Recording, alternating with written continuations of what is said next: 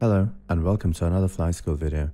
Most of the pilots complain about engineering and how hard it is to get the grade 5 maths and engineers, so today we're going to talk about a grade 3 engineered Krait MK2 and test it against the Medusa. You can find the ship's build in the description, so let's begin.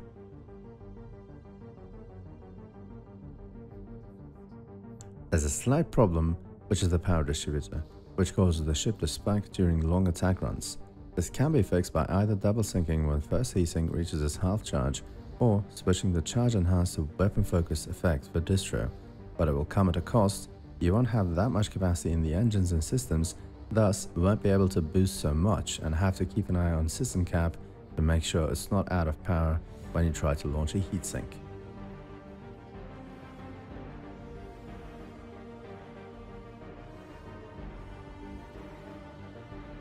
Being a grade 3 ship, it lacks the optimum maneuverability but is still decent enough when the extra mass from life support, sensors and fuel tank is removed, so you can do a decent job for attack runs.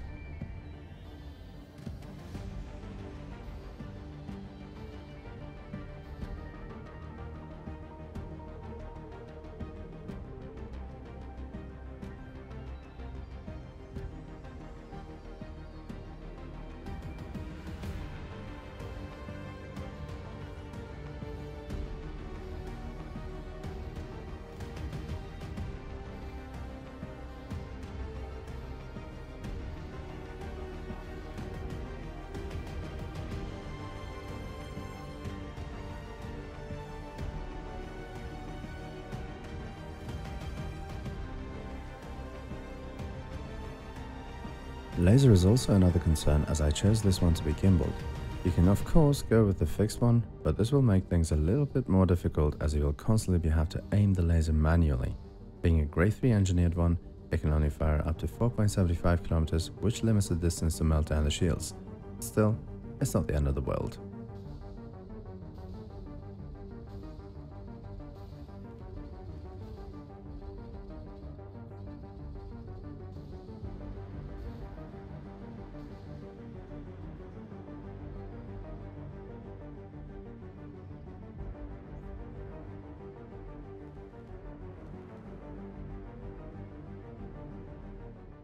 Armor is a lightweight, heavy-duty, deep-plated, as we want to achieve the minimum mass and maximum speed and maneuverability we can squeeze out of this ship.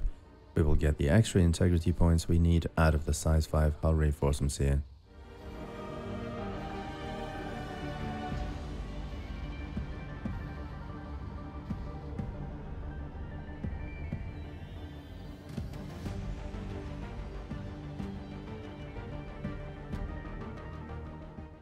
And as you can see, the ship performed as expected, taking some damage here and there due to the spiking, but still, it's acceptable considering the fact that the ship is grade 3 engineered and still miles away from its maximum performance.